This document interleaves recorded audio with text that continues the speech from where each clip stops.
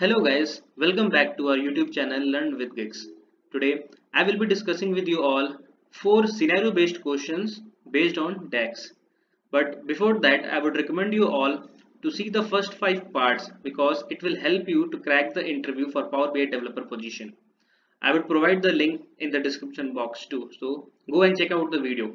Let's start the video without wasting any time. This is the first question. Okay, how will you calculate the last 7 days or last n days sales from the selected date? So how to answer this? This is a very frequently asked question in many of the interviews. So how to answer this? And they basically focus on how or which functions you will use or which DAX functions you will use to incorporate or implement this scenario. So for that, if you can only provide them that we can use dates in period and calculate function to achieve this, they will be fine with that too. But if they want to, if they want you to write that also in the chat or somewhere else in the notepad, then you should be able to write it also. So how to answer this? So for this last 7 days sales, we will make use of calculate function and dates in period function. So as you can see, dates in period function, the syntax is date, start date, number of intervals and interval.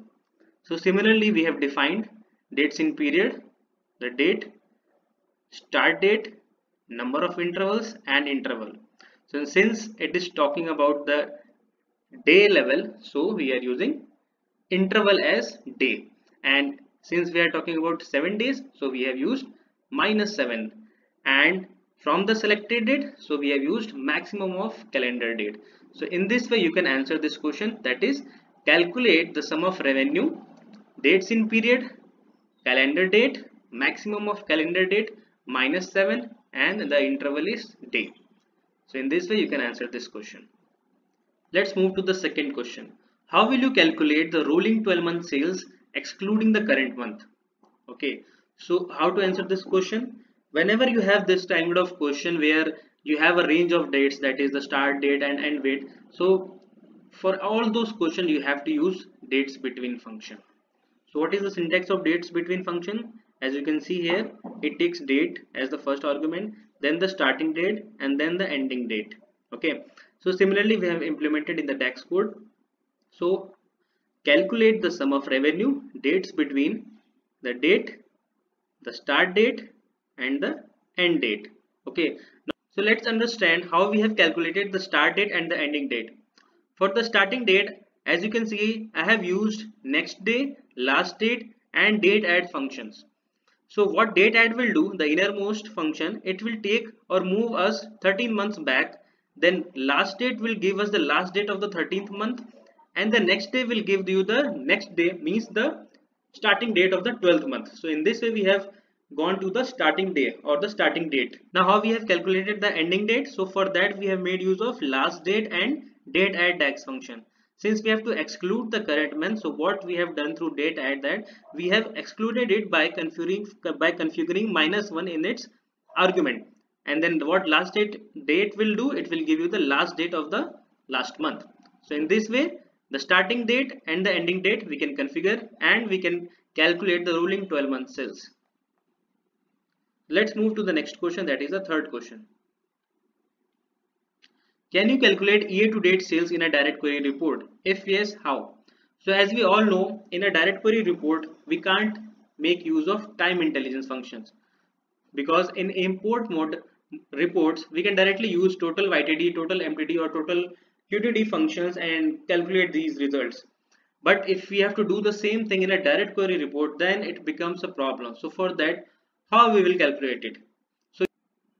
So how to answer year-to-date sales? So for that we can make use of filter and max DAX functions. So since as you can see, filter takes first argument as table and the second argument as filter. So for the first argument as table, we have made use of calendar table, and for the filter we have provided two conditions. First one is the calendar year should be maximum of calendar year, and the calendar date should be maximum of calendar date. So suppose you have a year slicer and a month slicer, and if you chose 2021 on the year slicer and September on the month slicer, so what this section, year section, this will give you the year 2021 as the year, and this filter will give you the maximum date of September, that is 7th of September. So it will calculate the total sale of 2021 from 1st of January to 7th of September 2021. So in this way you can answer this question. Let's move to the fourth question, that is the last question. How can you calculate the month to date sales in a direct query report? If yes, how? So how to answer month to date sales? So again we will be using the same two functions, filter and max function, but in the filter section we will add one more filter that will be for month. So as you can see here, first condition will be year, should be maximum of calendar year. Second will be month, month should be maximum of calendar month, and the date should be less than equal to maximum of calendar date. So in this way you can answer this month to date sales. Similarly, you can answer if they asked how you will calculate the quarter to date sales. So thank you guys for watching the complete video. I had to discuss these 4 scenario based questions which are being frequently asked in many companies.